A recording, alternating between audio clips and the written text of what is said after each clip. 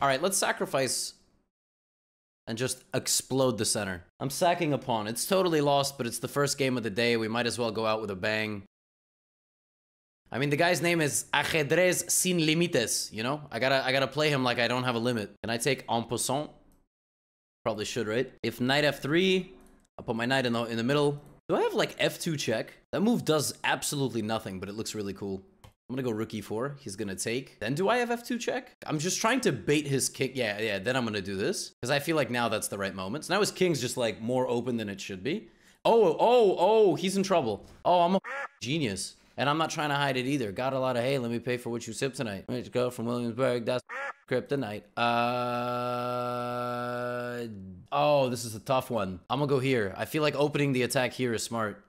And after this, y'all got a crazy idea. I'm not even gonna take the knight. I'm gonna go here.